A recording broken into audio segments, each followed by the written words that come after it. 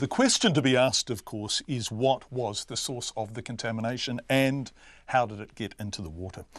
The Hastings District Council interim report on genotype analysis released last week identified a ruminant as the probable source. Now, given, even if we only count dairy, beef and sheep farming, there are somewhere in excess of 35 million ruminants on New Zealand farms. Does this mean there's a similar risk of contamination elsewhere? Dr. Russell Death is Professor of Freshwater Ecology at Massey University. He studied freshwater in the broader Tukituki, Papanui, Karamu area in which Havelock North is found.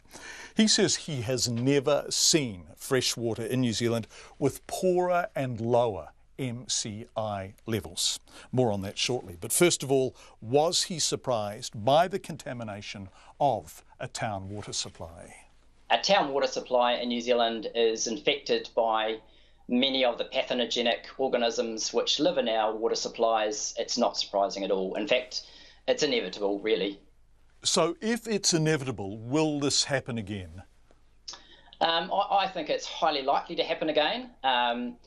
As with many infections, it's always a question of probabilities. So I think that it's highly likely to happen again, and I certainly won't be surprised at all if this happens again in another probably smaller town water treatment plant. Usually rural areas where their ability to fund better treatment is not as great. And in the sort of high-intensity dairy areas of New Zealand, so the Waikato, Manawatu, Canterbury Plains, Southland, Taranaki. What is the scientific veracity? In other words, as dispassionately as possible, how much does intensive dairy farming increase the likelihood, when it's near a water supply, of this kind of contamination occurring? I think it's nearly universal around freshwater scientists, at least, that water quality in New Zealand has been declining for upwards of 25 years. There are a few measures in our waterways that seem to be improving slightly, and many of the dairy industry put that down to their best practice management. It's questionable whether that's a result of that or whether it's just other changes, but certainly, I mean, in particular, the key one is nitrate. So nitrate levels are increasing. That is predominantly coming from the urine of cows. And in general, at least up until the price declined, we were feeding them a lot of palm kernel. They can't process that palm kernel very well, creates very high nitrate concentrations in their urine. That goes down to a little spot on the grass, and that inevitably ends up in the waterways. And associated with that urine, either directly from feces as well, or just because of where it's coming from in the animal, various other pathogens that get carried into the waterways as well. And if you end up drinking that stuff because you are in a small, not particularly wealthy rural community that can't spend as much money as they might hope making their water clean, you'll get sick. Yes, that's right. And I mean, in many ways, in the Havelock North area, I would be equally concerned about many of the chemicals that they use on their vineyards and orchards, because none of those will be removed by any water treatment either. Chlorine can get rid of the bacteria, but it can't get rid of many of those pesticides and chemicals that the horticulture industry uses. And I suspect that's why the MCI values in those rivers are actually so low. Can you explain that for us? So people are going to be listening and thinking, what the hell is an MCI value? What the hell is an MCI value? It's basically a measure of the health of the system. So the higher the number, the healthier the river system in terms of its ecology.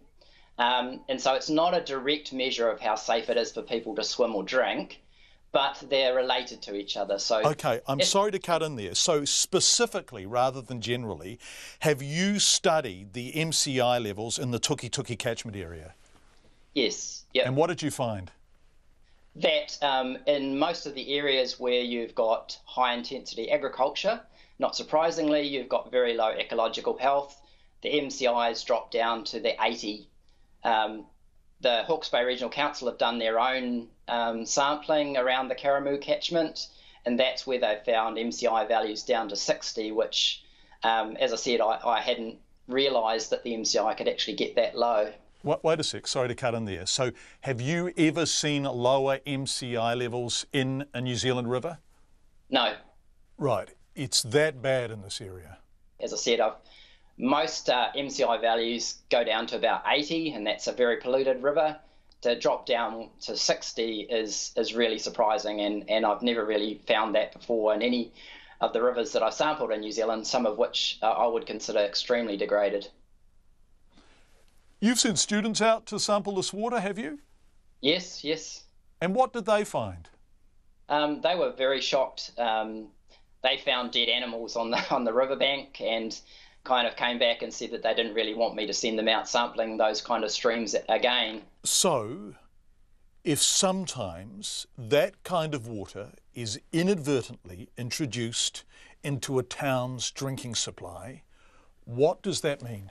We really firmly believe that it's only a question of time before people get sick as a result. I think even if people start to improve, chlorinating all of these water supplies, that there are still going to be other issues associated with changes in land use practice, the fact that we have intensified the dairy farming industry so much that people are still going to be at risk of various diseases associated with waterborne pathogens. I mean, we have the highest level of many of these waterborne gastrointestinal diseases in the OECD. That's Dr. Russell Death, who's Professor of Freshwater Ecology at Massey University.